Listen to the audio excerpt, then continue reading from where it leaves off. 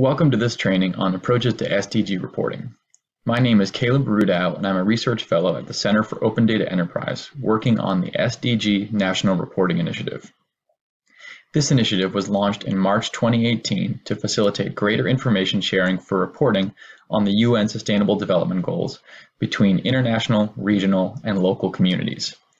Today, I will be giving an overview of current approaches to SDG reporting and walking through some examples from different countries and regions.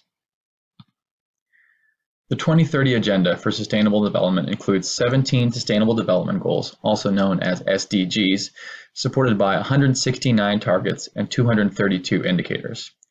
SDG reporting is the act of publishing and disseminating data and statistics on these indicators for key stakeholders, with the intention that they will be used to monitor progress and influence data-driven decision-making.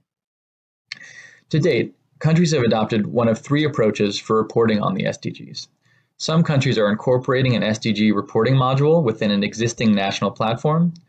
Others have developed entirely new platforms dedicated to providing data on the SDGs, and still others are providing their data to a regionally maintained platform. We are going to give an overview of the characteristics and a demo for each reporting approach. Some countries have chosen to leverage their existing platforms and to add an additional module on their websites to report on the SDGs. These SDG modules are typically added to a country's existing National Statistical Office website or National Open Data Platform. One of the benefits of this approach is that it leverages existing resources and can often be done more quickly than other approaches. It also provides a central location for all data and statistics from the NSO, as well as on SDG reporting goals. One of the challenges, however, of these kinds of systems is that they may be limited in functionality or have to work in legacy website systems. There are a few examples of countries that have pursued this strategy, and we will look at the Philippines platform for our first demo.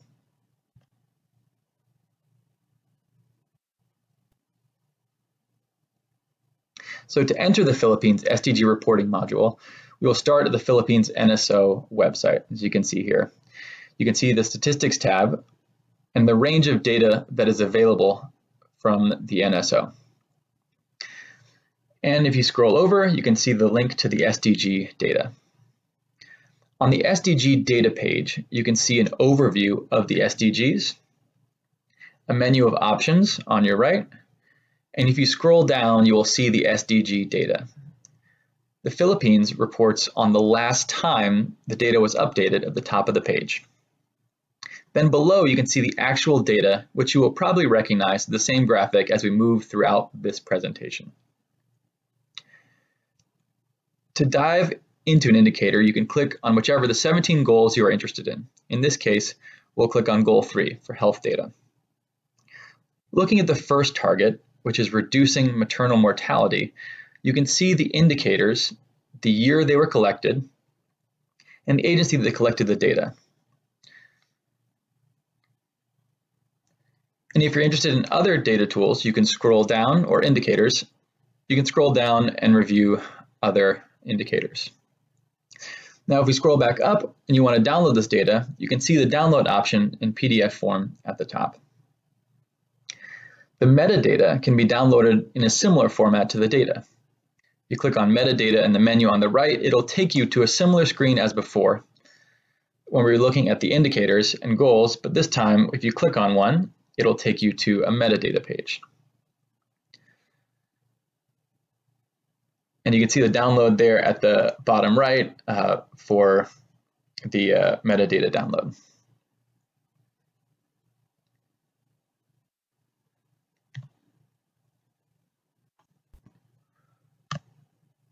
Several countries are using centralized national reporting platforms to report on their progress. Again, NRPs can be understood as a means to report and disseminate national statistics, including SDG indicators and descriptive metadata, in an accessible way to reach all target users. These are standalone platforms that are separate from the NSO website or other government website. One of the benefits of this approach is that it can make it easier for a country's government to coordinate data across different ministries, departments, and subnational bodies. This approach also allows for more modification of website features and flexibility. One of the challenges, however, is that this requires new technical capacity and resources to develop a new site and may take more political capital and other resources to make the move to a new website. There are several examples of countries that have taken this approach. We are going to focus on the United Kingdom's website.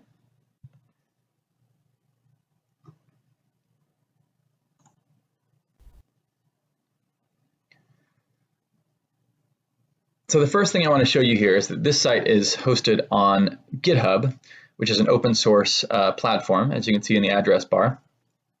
Scrolling down, you'll see familiar graphics from the Philippines. The 17 different SDG goals are listed.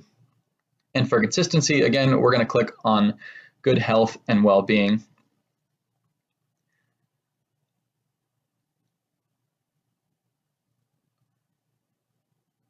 Now here you can see the indicators available that pertain to Goal 3, as well as their status.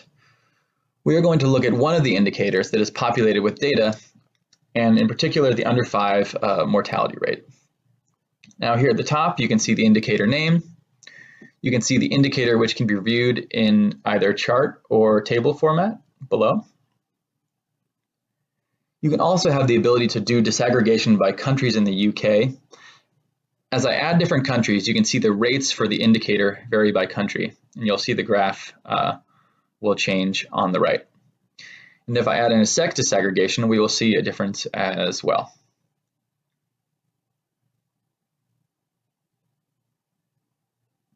If we scroll down, we can see the key for the graph, so we can interpret our findings from what we see above.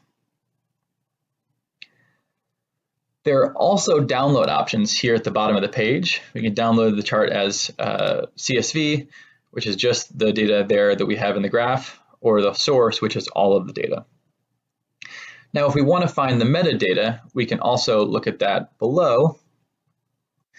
So first we have the national metadata,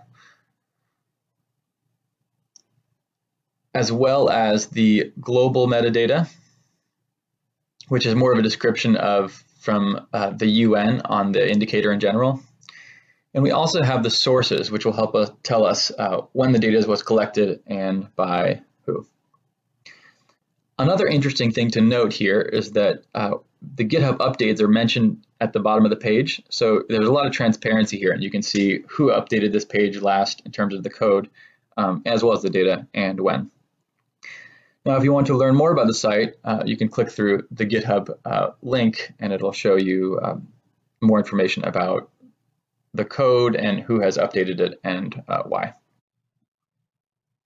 Several regional bodies have developed platforms allowing countries to provide and display data on the SDGs, and in some cases compare their progress to other countries in the same region. These platforms provide a number of features, such as visualizations, to help users explore the data. The interface of these websites makes it easier to compare progress across countries in a region. There is some cost to move the data over to these platforms, but the overall cost is minimal compared to other options. These platforms can be a good option, but countries are limited by existing resources and functionality of the platforms and don't have the flexibility to modify them according to their needs. There are several examples of these platforms, but for today, we're going to look at the Africa Information Highway.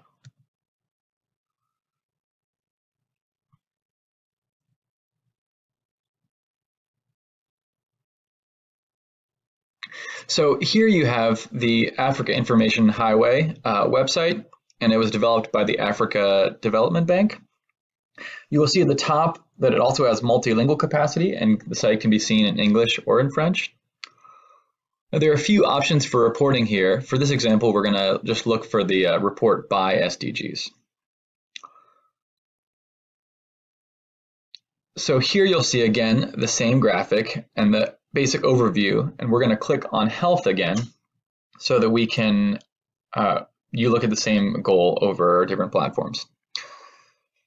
So here you can see the maternal mortality rate in countries across Africa, and you'll see here we have Mozambique, Tanzania, and here on the right, you can also see a graph, so you can kind of look at the data in a more organized way from least to greatest in terms of mortality rate.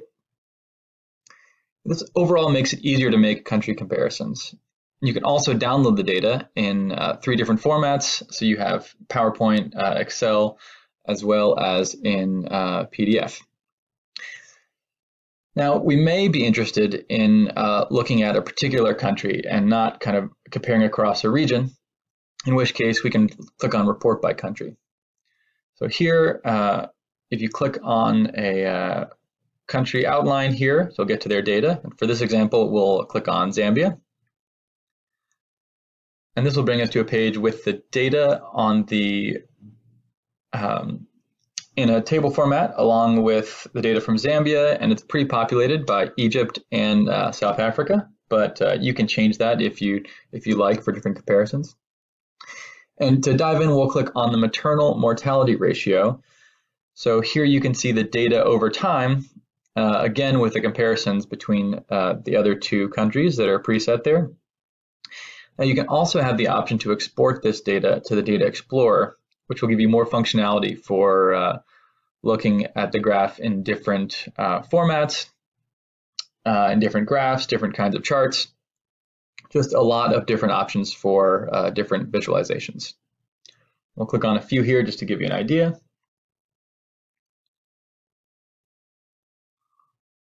Now, this website also provides information on kind of a general background, as the other websites have in the About SDGs page.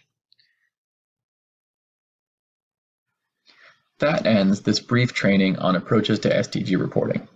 If you're interested in learning more, please visit the initiative's website at sdgreporting.org, where you'll find dozens of additional resources. You can also contact us with feedback on this training, suggested resources to add to the website, or partnership opportunities at sdgreporting.org/contact. We look forward to hearing from you.